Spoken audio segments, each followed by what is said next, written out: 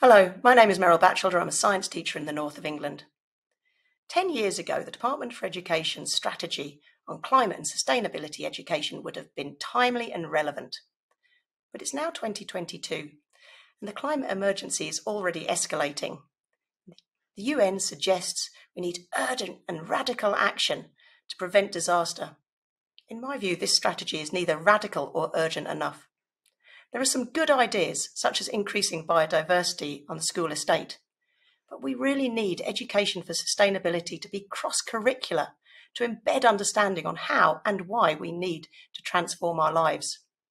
This needs time in the curriculum, time for CPD to train teachers, time for senior leaders to make those changes, and time is something we don't have.